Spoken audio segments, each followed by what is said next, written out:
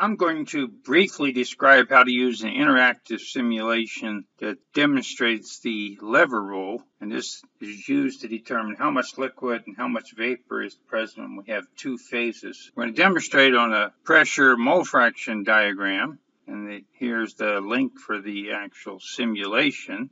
Let's look at a snapshot of the simulation so we can indicate that what we're interested in is the red dot corresponds to a pure liquid, saturated conditions. The blue, saturated vapor, and then a point in between corresponds to a mixture. And what the lever rule says is that the amount of liquid is proportional to this distance here, and the amount of vapor is proportional to this distance here. And then the amounts are shown on the right side bar graph as well as the mole fractions of the liquid and mole fraction of the vapor. Well, the lever rule, which if we label this the mole fraction B in the liquid, mole fraction B in the vapor, and the overall mole fraction, let's call that ZB. The lever rule says this distance ZB minus XB is proportional to the amount of vapor, and YB minus ZB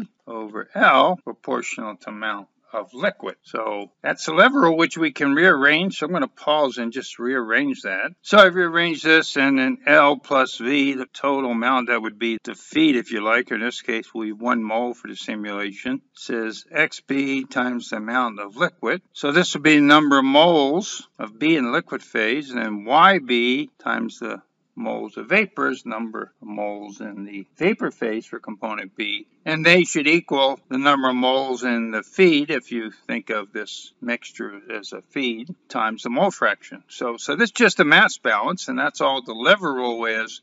It's just a mass balance to visually help determine how much liquid, how much vapor we have. So let's look at the simulation. So here we can move this dot around.